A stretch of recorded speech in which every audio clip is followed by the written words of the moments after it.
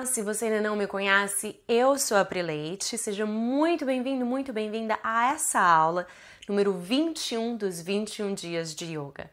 Provavelmente você me conhece e provavelmente você está chegando aqui porque é a sua última aula dos 21 dias. Então eu quero que você em casa, que chegou aqui, fez essas 21 aulas com a gente, eu quero que você receba o meu abraço virtual, meu abraço especial e o meu agradecimento mais sincero e profundo por você estar ter embarcado nessa jornada com a gente. Eu realmente aprecio muito a sua energia, os seus comentários, a nossa comunidade, significa muito pra mim. E se você tá chegando aqui agora, não se preocupe, você pode fazer essa aula, todo mundo é bem-vindo pra estar praticando essa aula, que é um pouco mais longa do que a maioria das outras aulas, e ela é o meu desejo, a minha carta, a minha forma de te dizer como eu desejo que você tenha uma vida plena e que você se sinta pleno, que você se sinta plena. E eu espero que essa aula e que a prática de yoga em geral possa ser um instrumento para te ajudar a se sentir pleno. Vamos lá?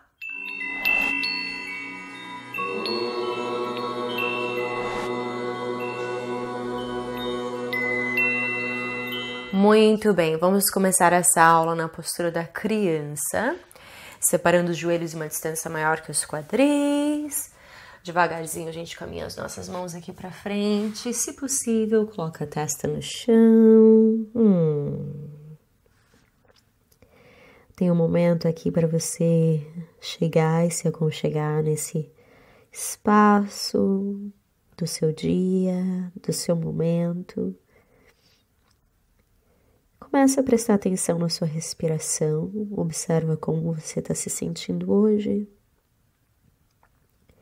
Como está o seu corpo físico, mental, emocional. Se tá fácil respirar ou talvez nem tanto. Eu ainda tô um pouco gripada, talvez daí para você escutar em casa. A minha respiração um pouco esquisita é por isso. Se possível, respire pelo nariz, respiração profunda. Lembrando de que aqui a gente faz o que é possível. E sempre que você sentir necessidade, você pode revisitar essa postura, a postura da criança. Está sempre aqui disponível para você. Mais algumas respirações, relaxando um pouco mais, soltando, criando mais espaço de dentro para fora. Realmente sentindo esse momento aqui e agora.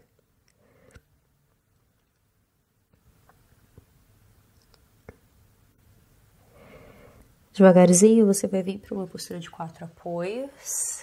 A gente gosta muito dessa postura. Espalha bem os dedos das mãos. Tem um momento aqui para você se aconchegar. A gente vai fazer a postura do gato e da vaca. Inala, abre o peito, se possível, olha para cima.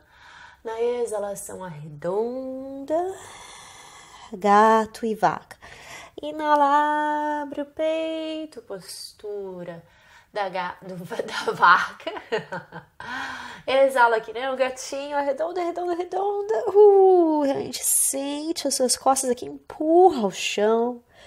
Na inalação, abre o peito, levanta o bumbum, abaixa o umbigo, traz o peito para frente, para cima. Levanta o queixo, na exalação, traz o queixo para dentro, o osso púbico para dentro. Empurra o chão com as suas mãos para você realmente sentir as suas costas. Mais algumas vezes assim, inala, exala, dando um pouquinho de carinho para sua coluna, inala para expandir, exala para contrair, mais uma vez, inala para expandir, exala para contrair. Daqui você vai voltar para uma postura neutra, como se fosse, né, uma mesa de café. Aí você vai esticar sua perna direita. Tem um momento aqui para você sentir o seu pescoço longo. Eu vejo muito aqui, existe a tendência do pessoal trazer o queixo para dentro. Mantenha o queixo longe aqui do seu peito para você ter o pescoço longo. Aí você vai trazer sua mão esquerda para frente Isso aqui pode ser o suficiente, fique aqui. Se os seus punhos forem sensíveis, você sabe que pode fazer um punho com a mão direita. E a gente tá só aquecendo. Se você quiser um pouquinho mais, levanta a sua perna direita, ativa o abdômen, empurra o chão com a sua mão direita um pouquinho mais. Respire. Espalha bem os dedos dos pés.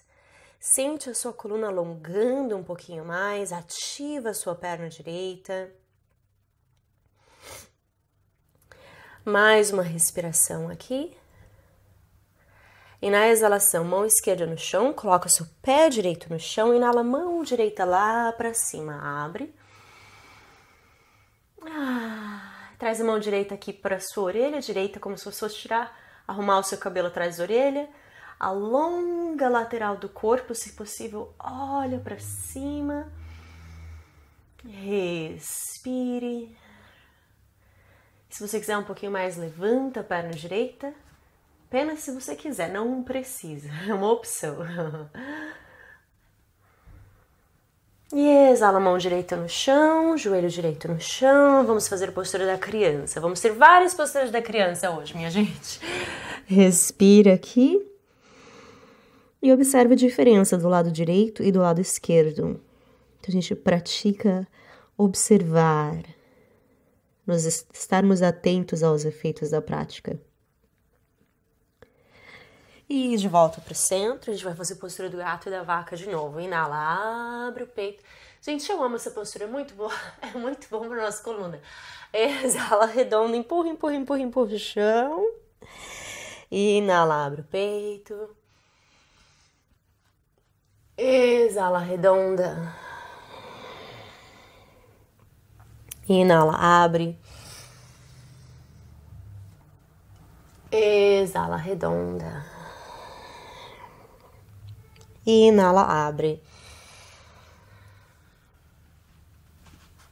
Exala, redonda. Volta para o centro. E estica a perna esquerda, sabe, né? A gente vai fazer outro lado. Tem um momento aqui, levanta a sua mão direita lá para frente, como se você fosse dar um oi para alguém. Pescoço longo, lembra? Pescoço é parte da sua coluna. Você pode ficar aqui ou levantar a sua perna esquerda. Respire.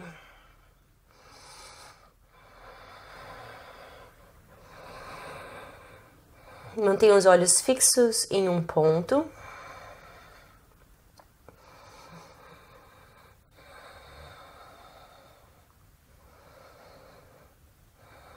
Exala a mão direita no chão, pé esquerdo no chão. Inala a mão esquerda lá para cima. Abre. Aqui coloca a mão esquerda para arrumar o seu cabelo.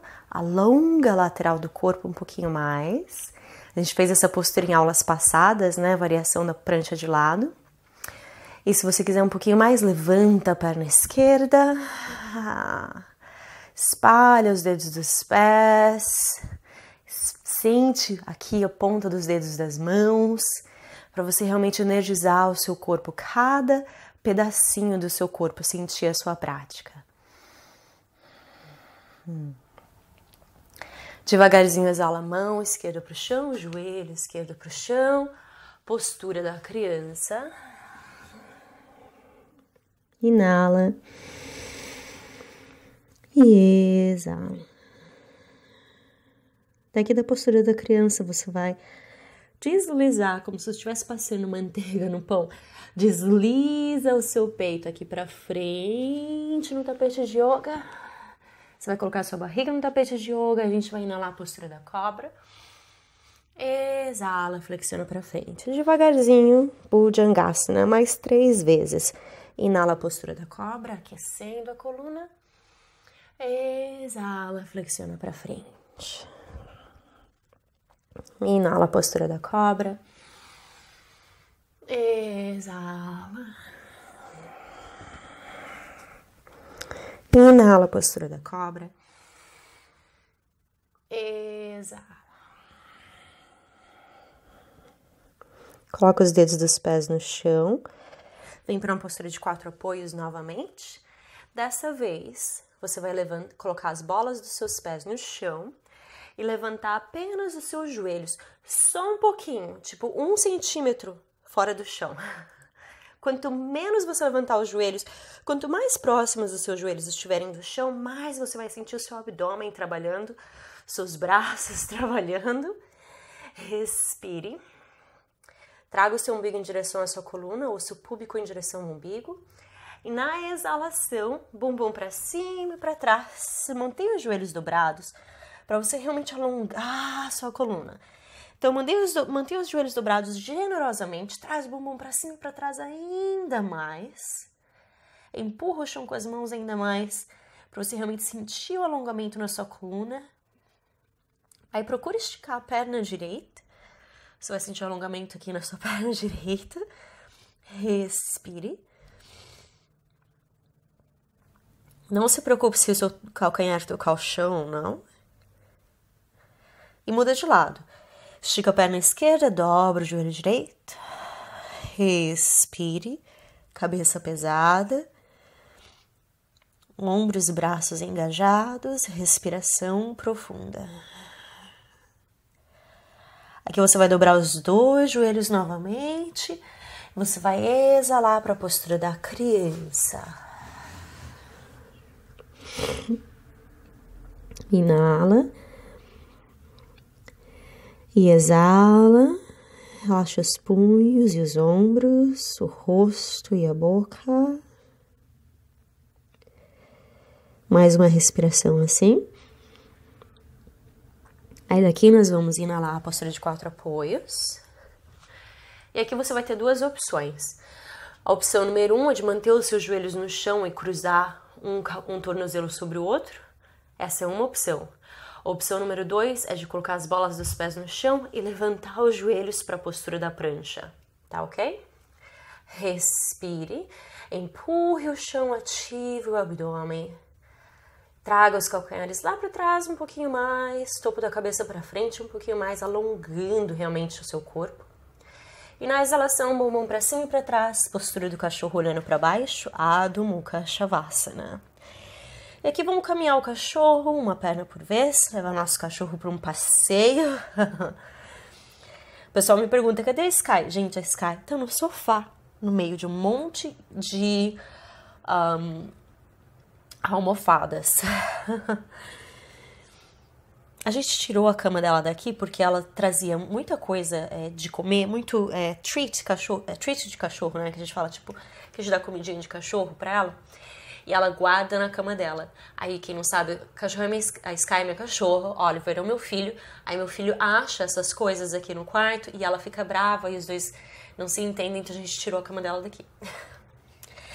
Enfim, isso é conversa para os alunos raiz, aluno raiz que chama, que tá aqui faz tempo, que tá sabendo da situação. Ok, foca, Priscila, respira. Enquanto isso, a gente tá aqui na postura do cachorro, né, gente? Eita! Aqui vamos inalar a postura da prancha, respira. Essa é uma das minhas sequências favoritas, galera. Exala cachorro olhando para cima e para baixo, para baixo. A gente vai fazer isso mais algumas vezes. Inala a postura da prancha. Exala a postura do cachorro. 3 vezes, ok? Inala a postura da prancha.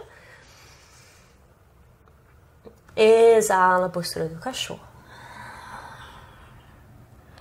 Inala a postura da prancha. Exala a postura do cachorro. Inala a postura da prancha. Respire. E joelhos no chão, postura da criança. Ah, delícia. Inala e exala. Mais uma vez, inala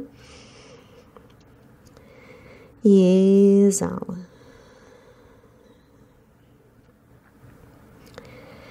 Daqui nós vamos fazer a postura do cachorro mais uma vez. Mas desta vez, você vai caminhar suas mãos lá para trás para encontrar os seus pés. Dobra os seus joelhos o quanto você precisar dobrar. Segura os seus cotovelos, dá uma balançadinha aqui de um lado para o outro. Relaxa. Quanto mais você dobrar os seus joelhos, mais espaço você vai criar na sua coluna, tá? Não se preocupe aqui o quanto você flexionar para frente, a gente só tá procurando um alongamento gostoso aqui nas nossas pernas. Gostoso e saudável, tá? Sem forçar. Exala, solta as mãos. Solta, relaxa. Inala metade do caminho, coluna longa, ardha, nossa, né? Exala, flexiona para frente e para baixo. Inala, levanta. Exala as mãos em namastê. Muito bem. Daqui a gente vai caminhar para frente do nosso espaço, com as mãos juntas no coração. E aqui eu vou te convidar a ter um espaço, um momento pra gente se reconectar com o porquê. Lembra, bem no comecinho da série, eu perguntei pra você o porquê você queria fazer os 21 dias de yoga. Por que você está aqui nessa prática hoje? Então vamos ter um momento aqui juntos para se conectar com o seu propósito, com o seu porquê, com a sua intenção. A gente chama ela de Sankalpa, a intenção da sua prática de hoje. Quem sabe você dedica essa prática para alguém que você ama, quem sabe essa pessoa é você. Dedica essa prática para uma causa, para algo especial na sua vida, algo que você queira que aconteça, ou algo que você queira que se cure. Tem um momento aqui para criar a sua intenção. Inala, traga as mãos lá para cima. Exala, flexiona para frente, para baixo. Inala metade do caminho. Exala, traga o pé esquerdo lá para trás. Fica na bola do pé esquerdo. Inala, postura da crescente.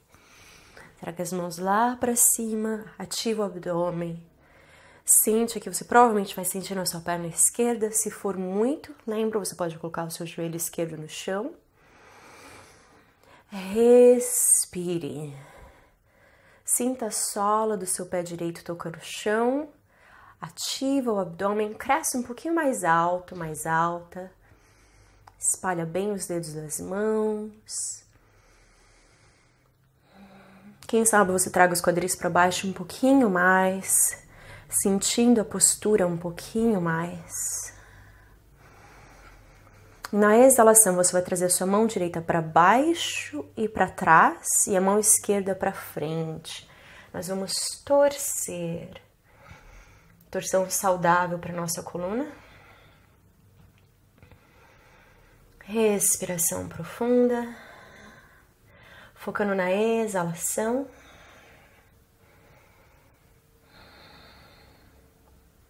E traga a mão direita para baixo e para cima. Inala de volta para o postura da crescente. Exala as mãos para baixo.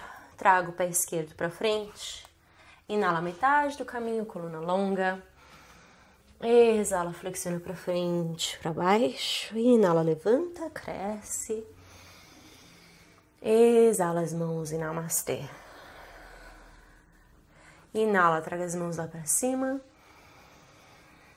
Exala, flexiona para frente, para baixo. Inala metade do caminho. Exala, traga a bola do pé direito lá para trás. Fica firme na bola do pé direito. Inala a postura da crescente. Cresce. Então aqui você tá na bola do pé direito, que é um pouco mais fácil para sua coluna. Solta os ombros. Traga o calcanhar direito para trás um pouquinho mais, só para você realmente ativar aqui a sola do seu pé direito. Queixo paralelo ao chão. Observe a diferença do lado direito e lado esquerdo. Respiração profunda. Sinta a sola do seu pé esquerdo no chão, se aterrando e crescendo um pouco mais alto, um pouco mais alta.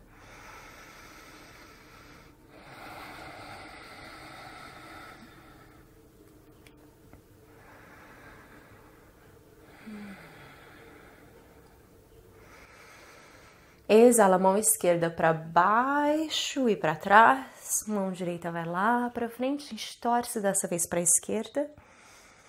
Lembra, se essa postura for muito, coloca o joelho direito no chão. Respire profundamente, espalhe os dedos das mãos, sinta energia nas palmas das mãos. Foca na sua exalação.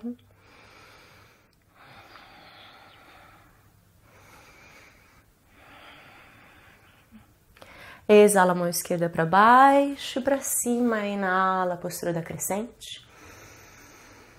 Exala as mãos para baixo. Dessa vez, traga o pé esquerdo lá para trás, postura do cachorro, olhando para baixo. Adho Mukha Shavasana. Respire. Respiração profunda. Levantando os quadris para trás e para cima um pouquinho mais.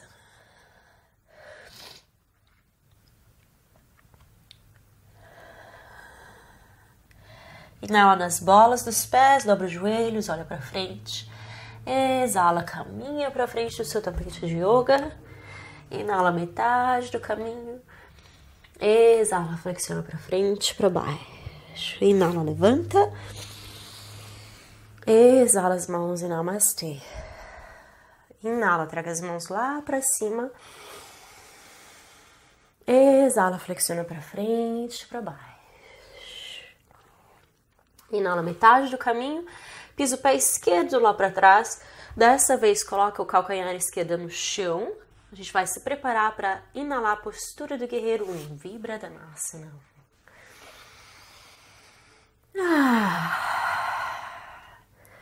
Mantenha os quadris alinhados para frente. E dessa vez, traga as mãos lá para trás.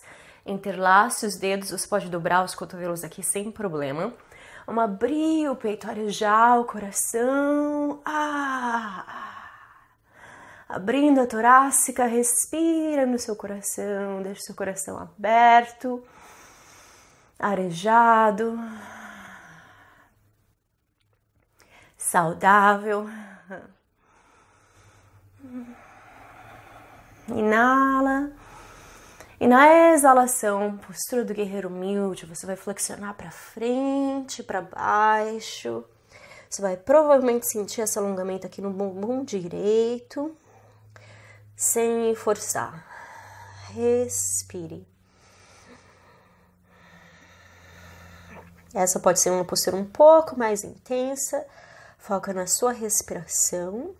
Ative a perna esquerda também, para você não colapsar no joelho direito.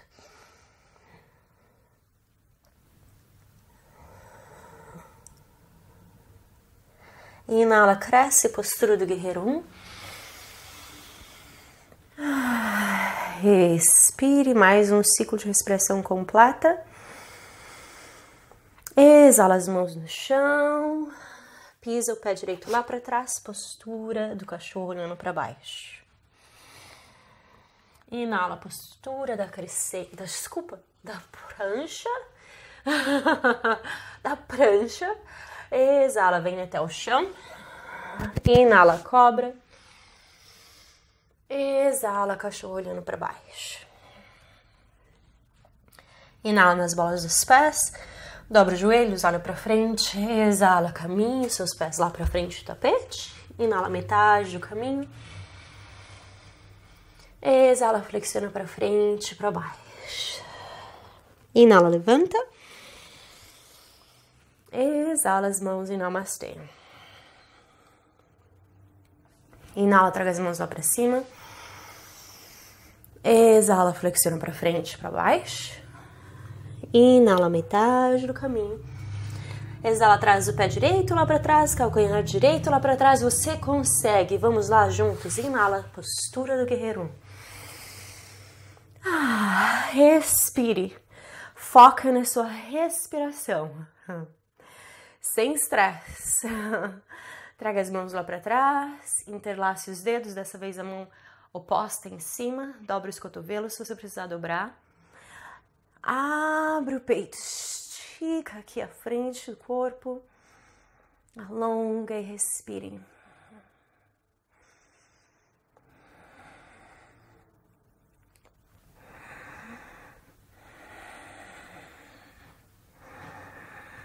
Inale profundamente, na exalação, flexione para frente e para baixo, postura do guerreiro humilde.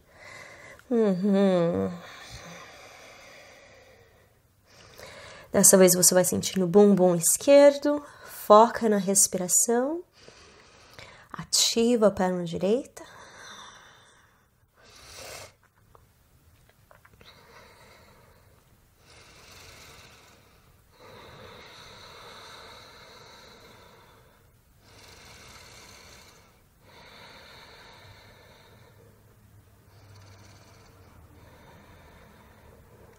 E inala, postura do guerreiro 1, cresce. Respira aqui um ciclo completo. E coloca as mãos no chão, pé esquerdo lá para trás, postura do cachorro olhando para baixo, Adho Mukha Shavasana. Respire. Inala, postura da prancha. Exala, vem até o chão. Inala, postura da cobra. Exala, o cachorro olhando para baixo. Respire. Na exalação, caminha suas mãos até os pés. Inala metade do caminho, coluna longa. Exala, flexiona para frente, para baixo. Inala, levanta. Exala as mãos e namastê. Uhul! Muito bem! Daqui nós vamos separar os nossos pés na distância dos quadris. Coloque as suas mãozinhas nos quadris. Vamos fazer círculos para a direita. Vocês sabem que eu sou muito fã desses círculos de quadril.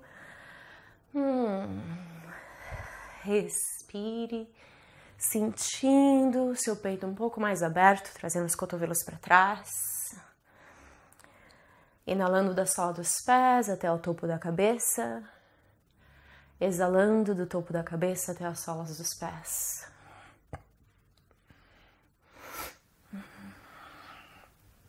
Daqui a gente vai mudar de direção para a esquerda. Respire.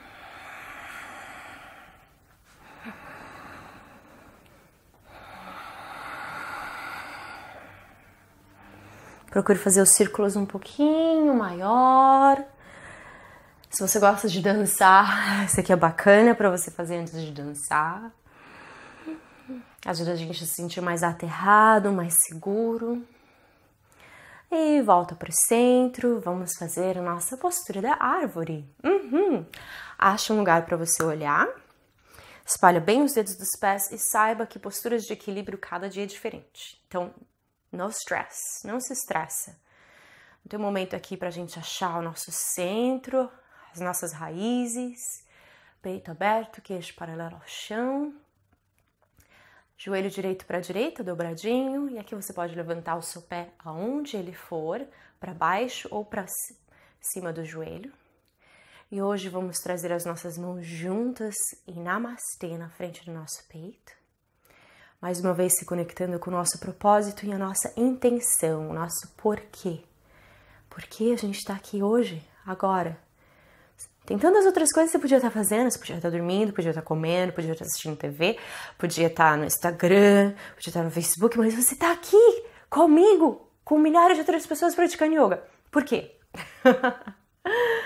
Se conecta com isso e saiba que cada pessoa tem um porquê.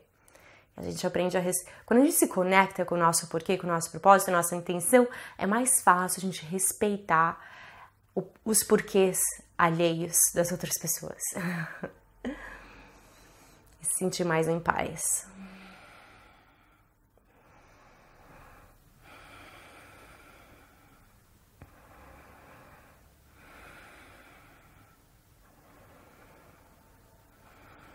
Mais um ciclo de respiração profunda aqui. Vamos abrir as mãos primeiro. Inala e devagarzinho exala, pezinho no chão, solta. Dá uma chacoalhada aqui, se você precisar chacoalhar. Chacoalha, chacoalha, chacoalha, chacoalha tudo. Solta. E vamos para o outro lado, começando de novo. Sinta suas raízes no chão, peito aberto, Agora, lado esquerdo, postura da árvore. As mãozinhas em namastê. Quando você estiver pronto, levante os cotovelos, arejando as axilas. Respire.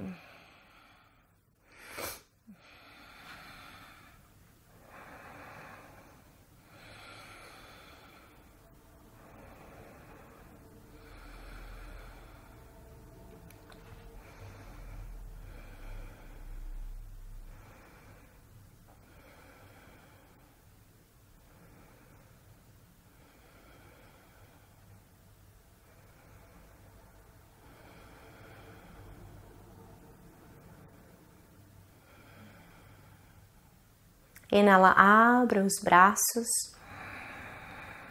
Na exalação, devagar, pé esquerdo no chão, solta as mãos, dá uma boa chacoalhada aqui, se você precisar chacoalhar. E aqui, vamos lá, para frente do tapete mais uma vez. Inala as mãos lá para cima. Exala, flexiona para frente, para baixo. Inala metade do caminho, coluna longa. Exala, pisa lá para trás, postura da prancha. Inala.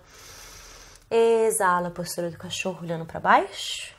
Dessa vez, inala a perna direita lá para cima, dobra o joelho direito, abre aqui o quadril, levanta o joelho direito para cima um pouquinho mais. Você vai sentir um alongamento bacana aqui na sua perna. Respire.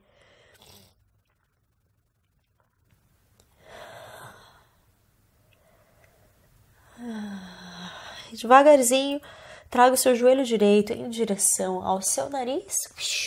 Pise o pé direito entre as mãos. Calcanhar esquerdo no chão. Inala a postura do guerreiro 2. Efeito sonoro. Star Wars. Inala, reverte o guerreiro. Alonga a lateral do corpo.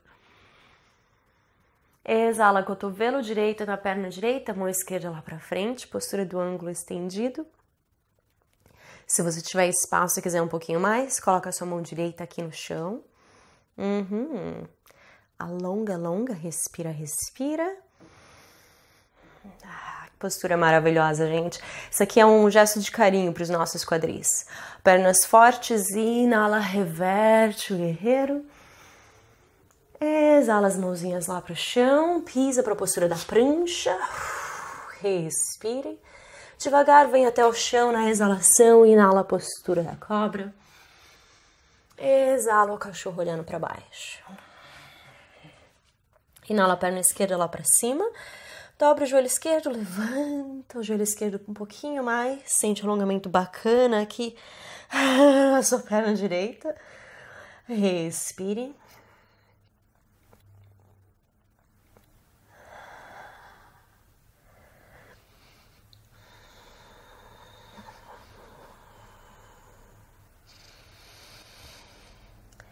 E exala o joelho esquerdo em direção ao seu joelho, joelho esquerdo em direção ao seu nariz, dá um beijinho. Calcanhar direito no chão, inala a postura do guerreiro 2. Respira. Na inalação, reverte, alonga a lateral do corpo. Exala, ângulo estendido. Levanta o queixo, o peito em direção ao céu um pouquinho mais. E se você quiser ainda mais, coloca a mão esquerda no chão. Respire.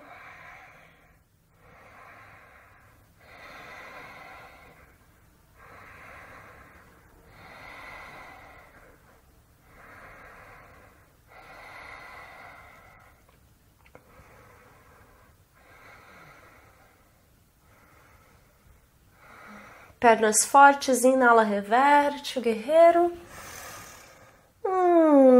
Exala as mãos para o chão, pisa para a postura da prancha, vem até o chão devagar, inala a postura da cobra, exala o cachorro olhando para baixo.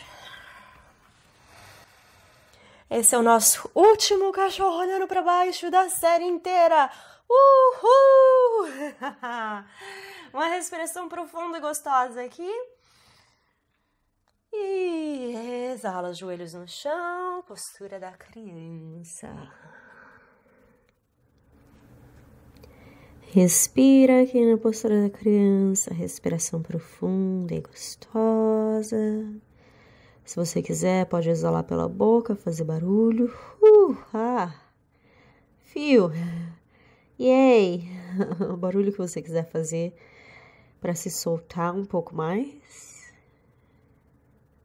Devagarzinho, vem para uma postura de 4 apoios. Daqui, cruze as pernas atrás de você e sente-se. Dobre os joelhos aqui na sua frente. Coloque as mãos atrás do joelho, alonga a coluna. E aqui você sabe para onde a gente está indo, né? Traga os joelhos juntinhos e os pés juntinhos, tá? Como se você estivesse segurando seu xixi ou segurando algo entre as suas pernas. Traga as suas pernas para trás e as suas costas para trás um pouquinho mais. Você está na pontinha dos dedos dos pés. Você pode ficar aqui perfeitamente normal. Se você quiser um pouquinho mais, levante as pernas. Dedinho de bailarina ou de yoga, espalha bem os dedos dos pés. Eu falo para espalhar os dedos dos pés por várias razões. Em uma delas, você já reparou que conforme a gente envelhece, os nossos dedos acabam, tipo se curvando, murchando um pouquinho mais? Então, na prática de yoga, a gente espalha os dedos dos pés, mantendo as nossas articulações e os nossos dedos saudáveis. Você pode ficar aqui, se você quiser um pouquinho mais, solta as mãos para os lados, para a postura da Navasana. Respire, joelhos juntinhos, pernas juntinhas, coluna longa, respiração profunda, quem sabe um sorriso no rosto. Maravilha, para os nossos órgãos internos, para o nosso abdômen. Respire, respire, respire, respire, respire. Sem forçar, se você precisar sair da postura mais cedo, não tem problema.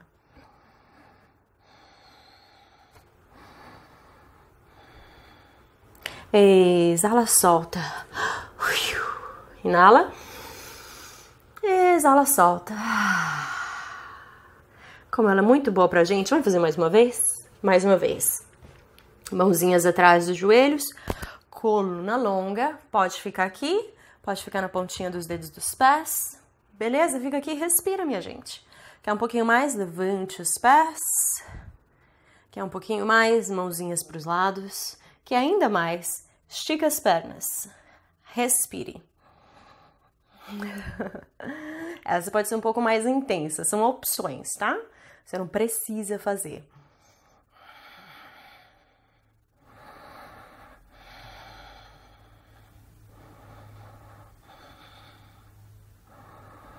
E exala, solta. Coloca as mãozinhas aqui atrás de você, atrás do seu bumbum, os dedos para trás ou para frente, tanto faz, isso aqui varia da pessoa. Inala, os quadris lá para cima, reverte, alongando a barriga e os ombros.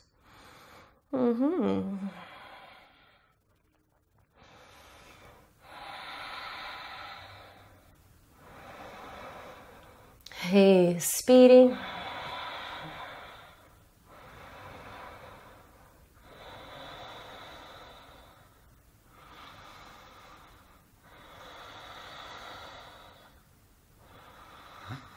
Exala os quadris no chão. Devagarzinho você vai deitar nas suas costas. Levante as pernas. E aqui algumas opções. Uma opção é de você ter, se você estiver perto da parede assim como eu tô, ter as suas pernas na parede sem problema, tá? Se você quiser um pouquinho mais... eu fiquei congestionada, desculpa, gente. Coloca o pé no chão. Será que você vai me entender? Levanta os quadris, coloca as mãos embaixo dos quadris e levanta uma perna para cima por vez. Se você quiser um pouquinho mais. Respire. Uma invertida aqui no final da aula. E a gente não vai ficar muito tempo, senão eu não vou conseguir falar depois.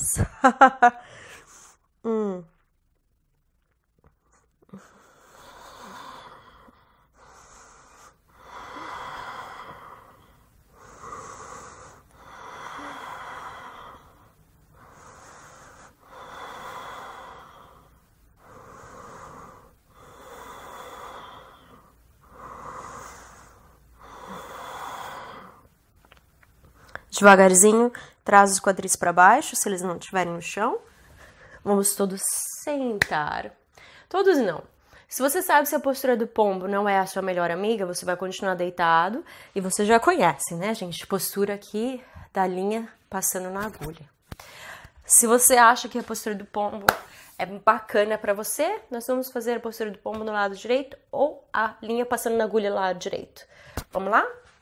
Traga a perna esquerda lá para trás. Eu não tô explicando, gente, porque, né, a gente fez isso aqui em aulas passadas. Procura trazer o seu joelho direito lá pra frente. Acho que não dá pra ver muito bem, né? Meu pé direito tá... Quanto mais pra frente eu trago meu pé direito, mais eu sinto alongamento no meu quadril. Então, se você quiser um pouco menos, traz o pé em direção ao seu quadril um pouquinho mais. E tenha certeza que seu joelho direito aqui não tá forçando, tá? A gente não quer forçar o joelho. É pra sentir no bumbum, não no joelho. Se você quer forçar, sentir mais alongamento, traga o seu pé direito pra frente um pouquinho mais. Então, a sua canela está paralela aqui à frente do seu espaço. E você traz o seu quadril esquerdo para frente um pouquinho mais também. Respira aqui com a coluna longa primeiro. Se você quiser um pouquinho mais, quem sabe, você coloca os seus antebraços no chão. Respire.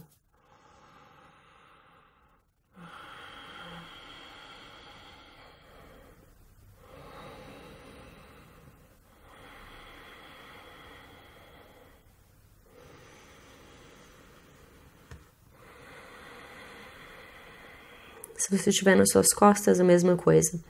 Foca no relaxamento do seu quadril direito, bumbum direito. Foca na exalação, em se soltar, em criar espaço de dentro para fora. Em se libertar daquilo que não te serve mais.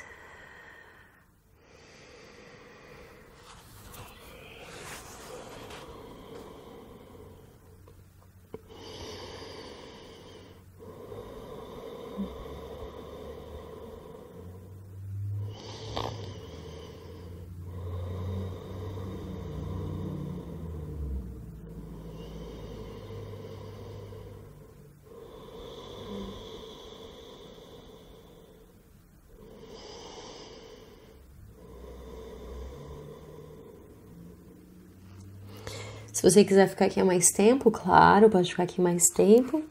Caso contrário, a gente vai trocar de lados. Você que tá na postura do pombo comigo, vai voltar aqui para a postura de 4 apoios. E dar uma chacoalhada. E a gente vai fazer o lado esquerdo. Você que tá nas suas costas também, fazer o lado esquerdo. Pede. Mesma postura. Vamos procurar fazer essa uma postura mais introspectiva. Coluna longa, respiração profunda. Ajuste-se, sinta que você está em uma postura confortável, que você consegue respirar, se sintonizar com aqui e agora, que você sente o alongamento, mas não é nenhuma dor, não é dor. Talvez você tenha um mínimo de desconforto que vem do alongamento, mas não é dor, tá? A gente precisa entender a diferença. A mesma coisa quando a gente está crescendo, né? Quando está no caminho espiritual, de autodesenvolvimento, de autoconhecimento, existe aquele desconforto do crescimento, de sair fora da zona de conforto, né? Mas ele não é dor. A gente não precisa doer e sofrer. Às vezes a gente sai do conforto, né? Para crescer, para se transformar, mas a gente não precisa, né? Causar dor na gente ou nas pessoas.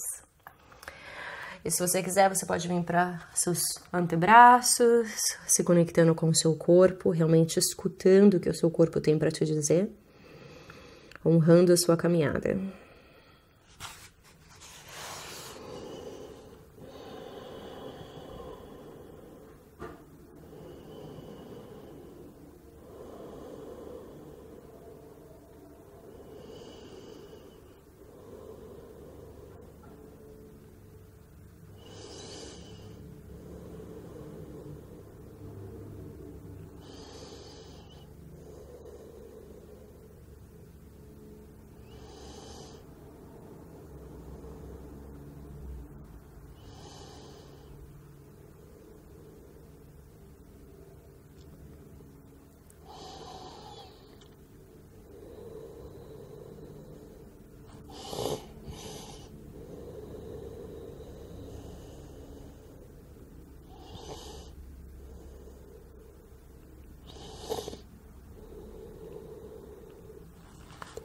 Mais algumas respirações profundas aqui.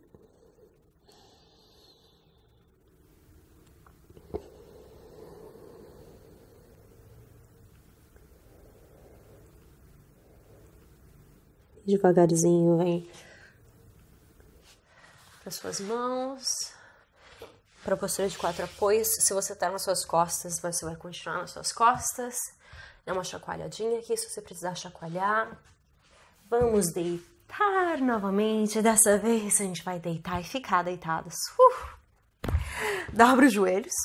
Traga o seu joelho direito em direção ao peito. Estica a perna esquerda, dá um apertão aqui. Tem um momento aqui para você sentir suas costas inteiras no chão. Inala. Na exalação, traga o seu joelho direito para a esquerda.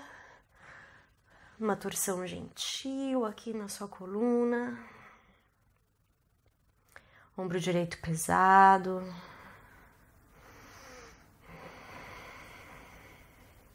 Relaxando a lombar. Foca na exalação.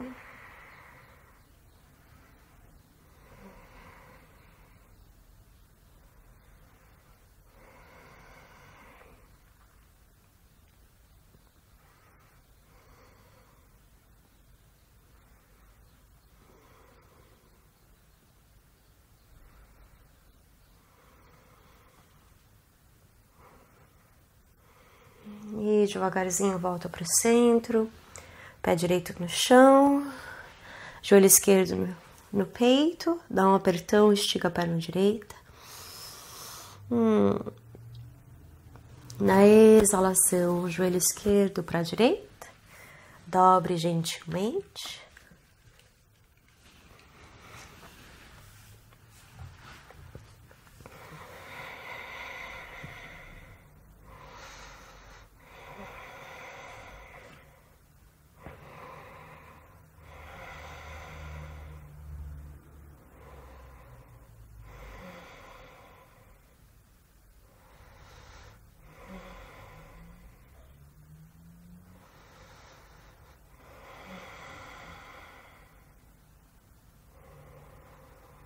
Solta um pouquinho mais com cada exalação.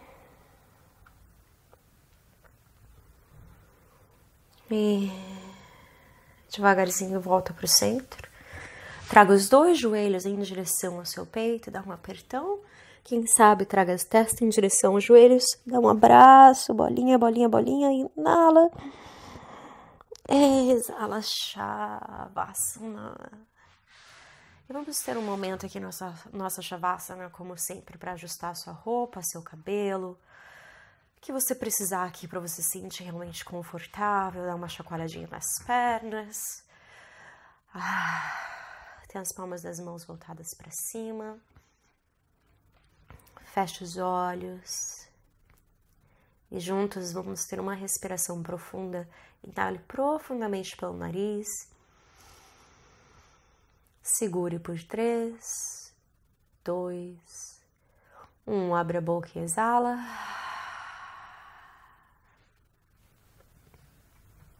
Convide o seu corpo do topo da cabeça às solas dos pés a relaxar profundamente. Parte da frente do corpo, parte de trás do corpo, lado direito, lado esquerdo.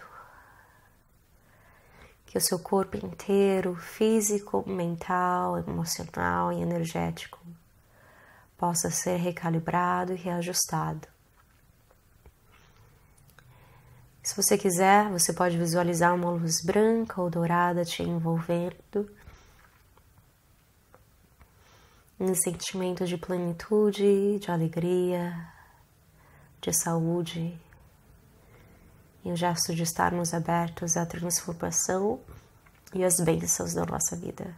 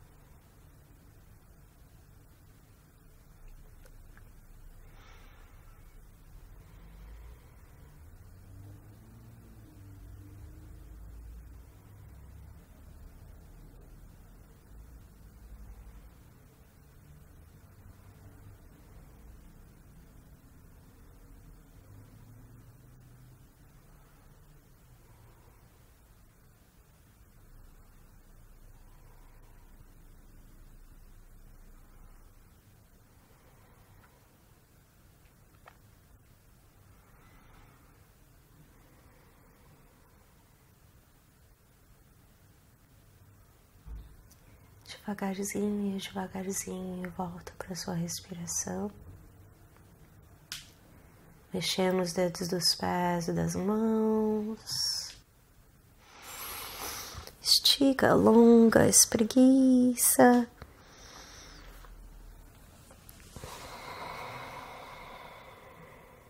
Sem pressa, dobra os joelhos, rola para o lado.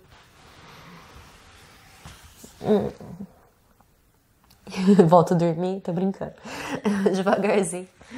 Vem para uma postura sentada.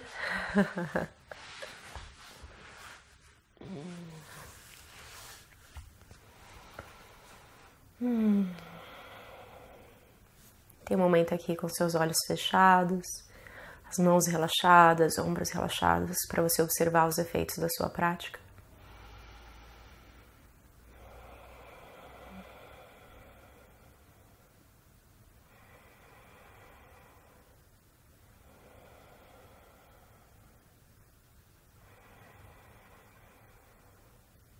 Vamos ter mais alguns momentos em silêncio aqui juntos, observando o silêncio.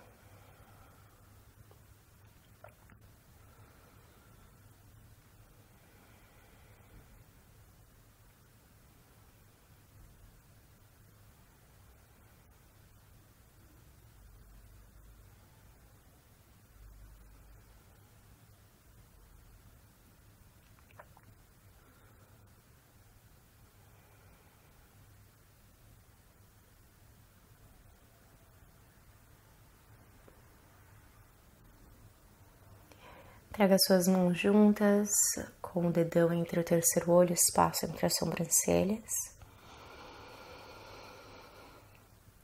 Clareza de pensamento, de propósito, de intenção. E um gesto de que possamos cultivar pensamentos construtivos e elevados. Dedo indicador nos lábios, que as nossas palavras sejam sempre verdadeiras. Que elas possam ser palavras amorosas, positivas e do bem. As mãos no coração, representando as nossas atitudes e as nossas ações. As nossas ações são tão importantes. Ações falam mais do que 1000 palavras. Que as nossas ações sejam envoltas, sejam geradas através de um espaço de amor, de discernimento, de compaixão. Que elas possam contribuir para a nossa transformação, para o nosso caminho e para aqueles ao nosso redor. Lembrando de que estamos todos um. Nessa caminhada, nós estamos guiando uns aos outros. Traga o queixo em direção ao peito, honrando a sua energia, a sua dedicação, o seu propósito, a sua caminhada, a sua jornada. Lembrando que eu tô aqui te guiando nessas posturas, nessa prática, mas a energia, ela é sua, a dedicação é sua. Então tem um momento para você agradecer a sua dedicação, o seu foco, a sua perseverança, a sua história. Como sempre, do meu coração para o seu, com desejos de muita plenitude, discernimento e amor. Do meu coração para o seu, namastê. E até a próxima. Excelente!